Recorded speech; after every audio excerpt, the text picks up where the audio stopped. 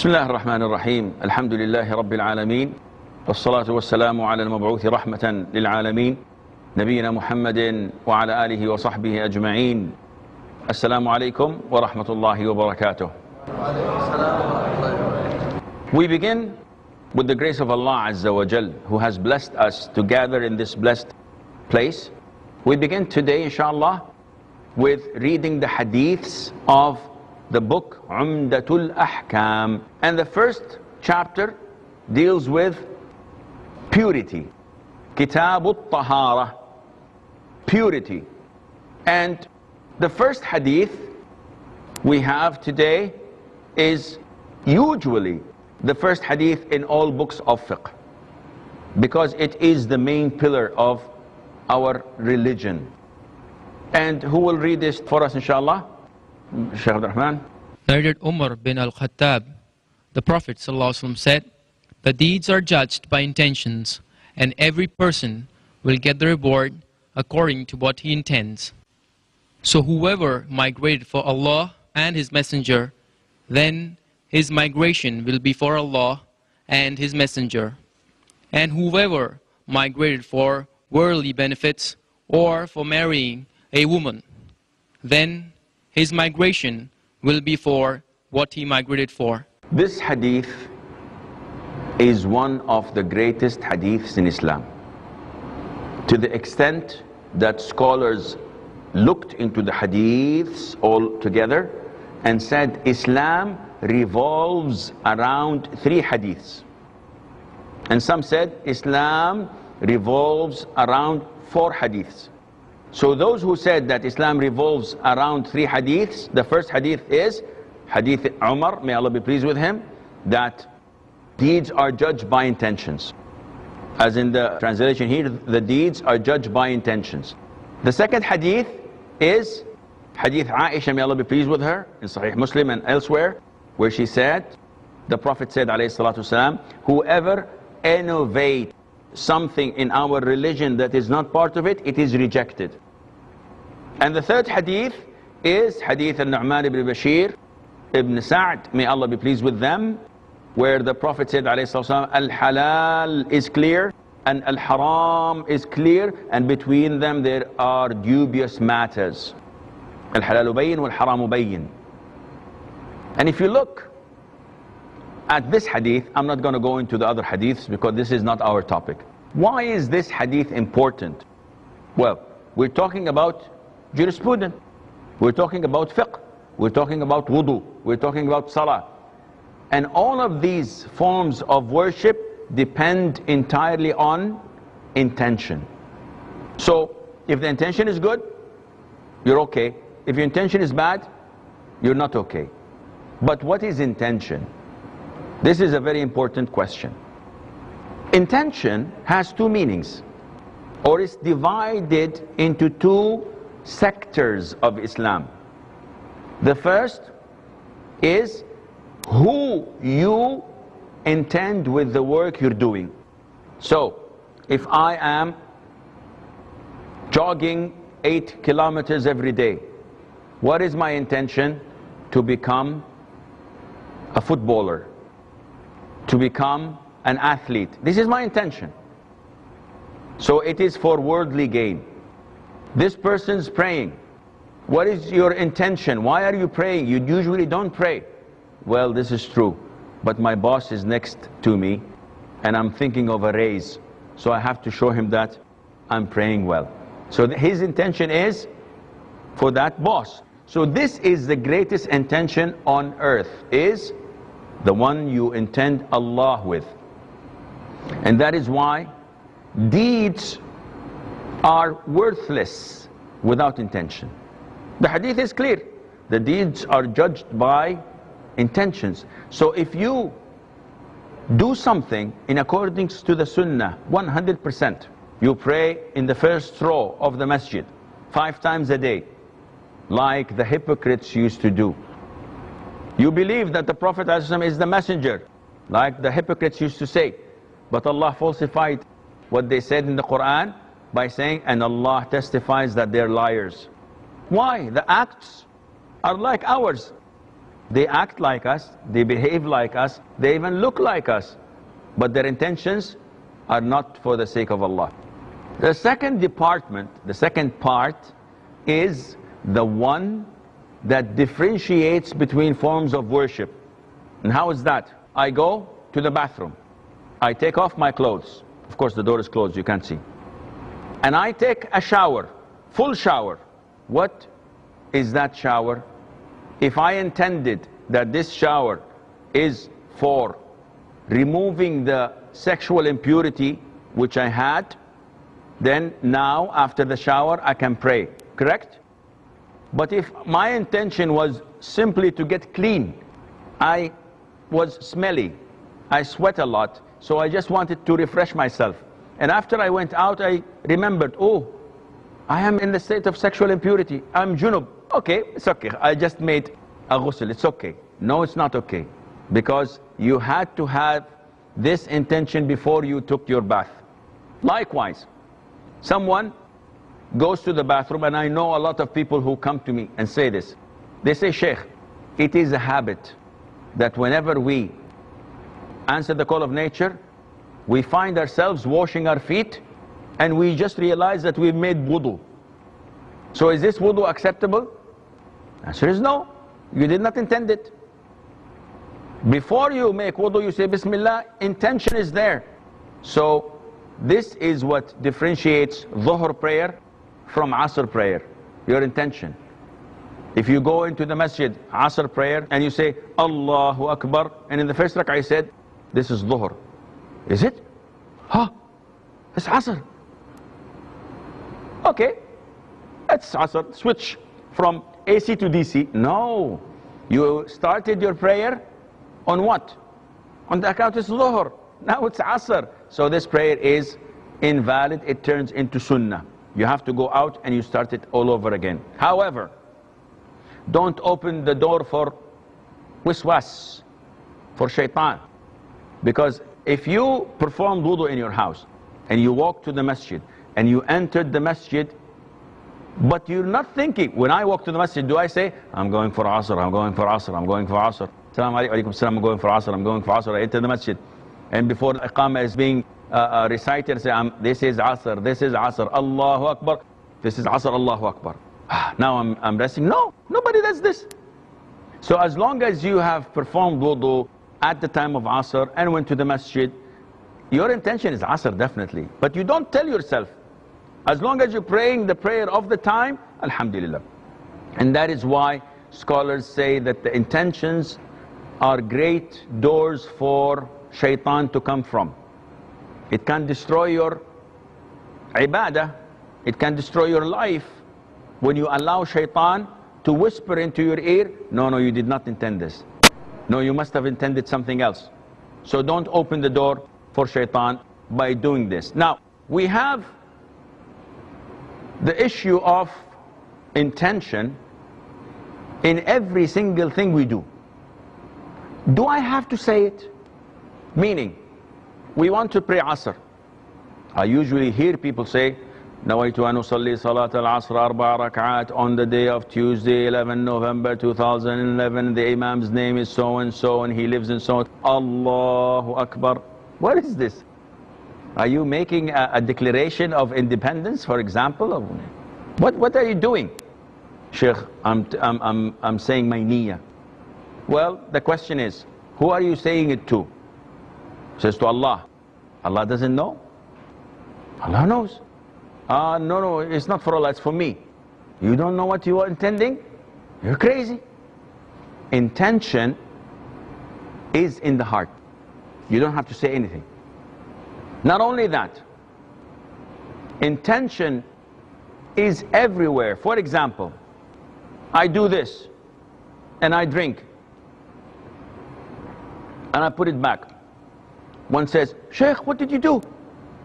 I drank. Did you intend it? Of course, I drank it. Do I have to say, I intend to go and hold the glass and drink from it and return it back? This might come natural from a robot, but from humans they don't.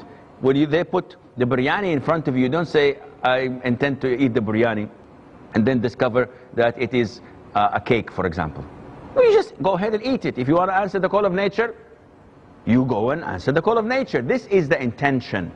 So there is not a specific thing you say. And this is what the Prophet used to do, alayhi salatu wasalam. Saying it verbally is an innovation. The Prophet did not do it, Allahumma salli wa sallam alayhi, neither his companions at all. So by doing it, you would be innovating. One would say, all types of ibadah, all types of ibadah. Even fasting, even fasting. Tomorrow is Ramadan. My intention is to fast. When I have the pre-dawn meal, sahur, what is this? I never eat at 4 o'clock. So what is this? This is my intention. I'm eating because I'm fasting tomorrow. If I go to bed and I sleep thinking that I have to wake before Fajr so that I can eat an apple and drink a glass of water, and I overslept until after Fajr, is my fasting correct? No. Who says it's correct? Raise your hands, please. 1, 2, 3, 4. Who says it's incorrect? Meaning that 4 were listening, 5 were listening, and the rest did not know the question. I'll ask you the question again after the break, and if you're sleeping, I'll have to make you wake up. Stay tuned, inshallah. We'll be right back. Assalamu alaikum and welcome back. Just before the break, I've asked a question and got 4 people to answer, or 5, and the rest did not comment. So I'll ask the question again, and I beg you to stay awake. I know the class is a little bit boring, the teacher is a little bit boring, but the subject is not. The subject is very, very important, and by mastering it, you will become your own sheikh. Of course, after maybe 20, 30 years, but eventually you will reach there. So we go for the question. If a person, before going to sleep, said to himself, put the alarm clock on 4 o'clock so that he would wake up and eat some yogurt, drink some water, because he's fasting the first day of Ramadan. And subhanallah, he overslept. He was so tired, he only woke up after the iqamah for the prayer was done. So is this person considered to be fasting, or his fast is not acceptable? Those who say his fast is acceptable, raise your hands, please. MashaAllah, tabarakallah. Okay, now we have consensus of the scholars, so the answer is yes. His fasting is acceptable, though he did not say anything. He did not eat anything, but the intention was in his heart. Now one would say, okay, if you say that this is in all forms of worship, what about talbiyah and hajj? Why do I say labbaik Allahumma umrah?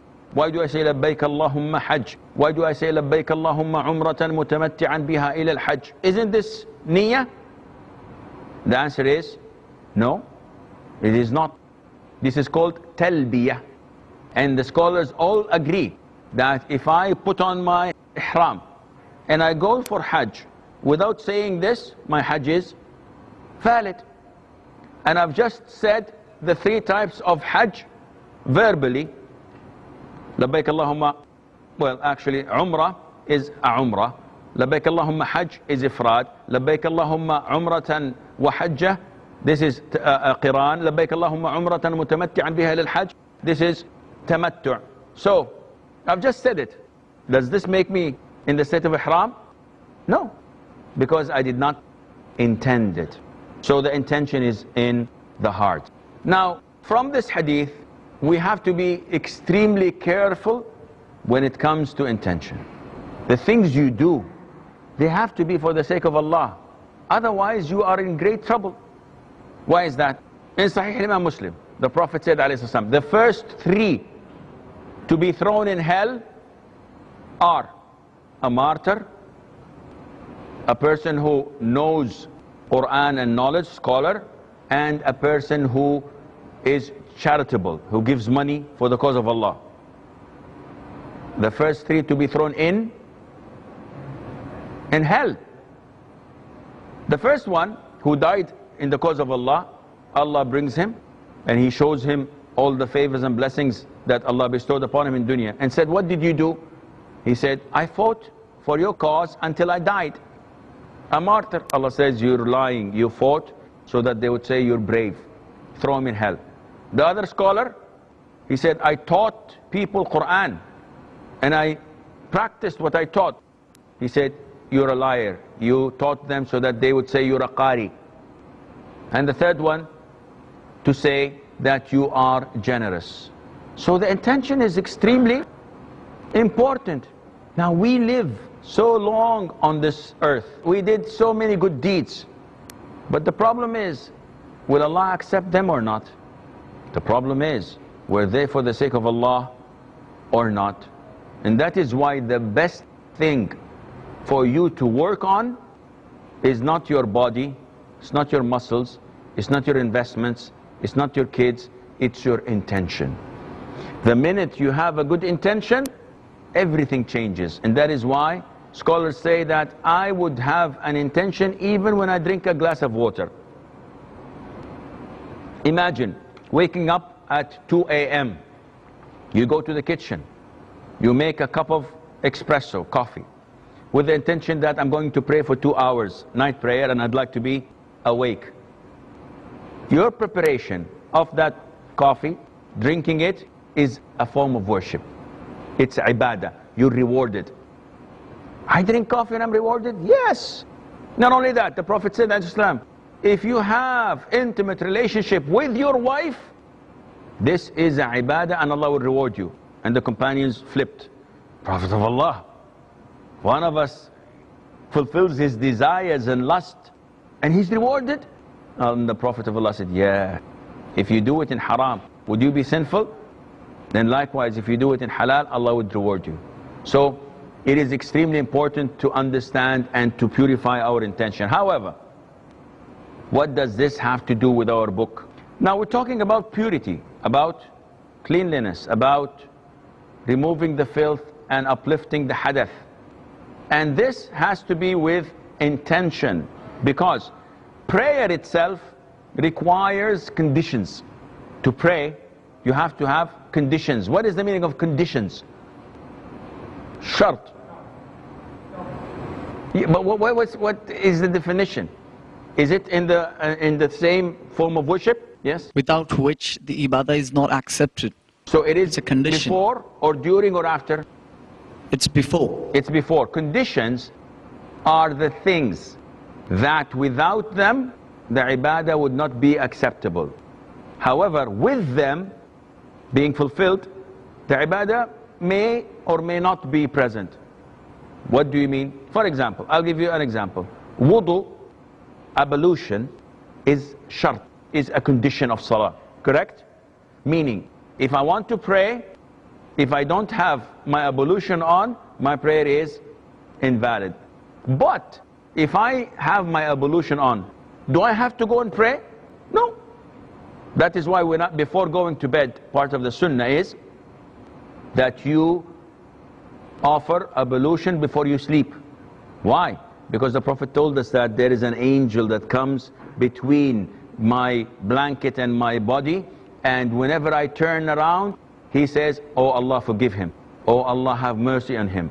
So being pure before going to sleep is one of the things that the Prophet recommended us to do, sallallahu alaihi wasallam. So we have conditions of prayer, such as purity, such as the entrance of the time, such as covering the awrah, such as facing the qibla, such as the niyyah.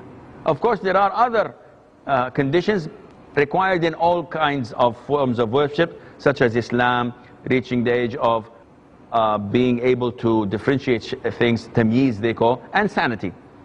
If someone who's insane and wants to make a form of worship, this is not acceptable, because you have to be sane, you have to be in the state that allows you to do this. Okay, now let's take questions before moving on, because this hadith of niyyah probably would take 3 sessions or more just for questions if we would like to have them. So, Brother Kareem, you have a question? Sheikh, you mentioned that if you start with your salah, then if you have the intention for Zuhr, and then in between you change it to Asr. I've read it in one of the books that if the intention in the beginning and the intention in the ending, if it is the same, then in between, if there are any waswas, that it doesn't matter. Yes. Is that right? The waswas in between does not matter, but here, in the case that I've mentioned, I was not talking about waswas. The man initially started prayer as dhuhr, and then changed it when he realized that it is asr time.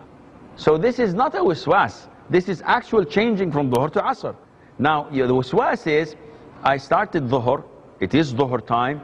In the middle, I got ideas of, shall I change it into voluntary, shall I change it? And this is waswas coming to me. And I ignored it and I continued my dhuhr prayer. So there is a difference between the two scenarios, and Allah knows best. Yes, brother. And then we'll move to you, inshallah. Assalamu alaikum, Sheikh. Regarding intention, the problem comes like when someone is earning through working in the field of da'wah, or else he's teaching the Quran, he's a qari, or teaching fiqh, and he earns his living through that. Now his intention is please Allah, and he also intends, that he will get money from that, he might get increment, and so on. So how about this intention, like when both of them, reconcile? Okay, it's an issue of dispute among scholars, and however, if you look in the Sunnah, you'd find that there were people who took money for things related to da'wah or to Islam. Scholars said that it is permissible for a person to charge for teaching the Quran. And there's a hadith that says that the best thing to charge money for is the Quran, when you teach the Quran. However, they say that if someone is not in need, it is befitting for him not to charge anything, especially for the adhan. And that is why the Prophet used to say, take someone to call the adhan who does not charge money. Yet the scholars said, if the man had no occupancy, no job, except this, what to do 5 times a day? How can I go to the mosque and give adhan if I'm working somewhere else? So this is okay to get money, to get paid for your job as an imam, as a teacher, as so and so. But what is your intention? If I work in a masjid as an imam and they give me, for example, XYZ, or if I don't work as an imam and someone comes to me and says, Sheikh, can you become the imam of my masjid? And I say, how much you gonna pay me? He says, 4,000. I said, the masjid next door gave me 7,000. You match that or I'm not coming. Now this is business. This has nothing to do with getting something.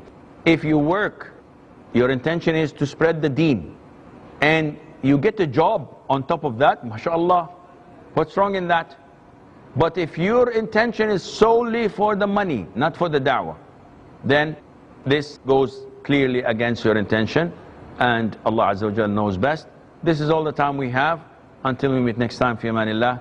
Wassalamu alaikum wa rahmatullahi wa barakatuh.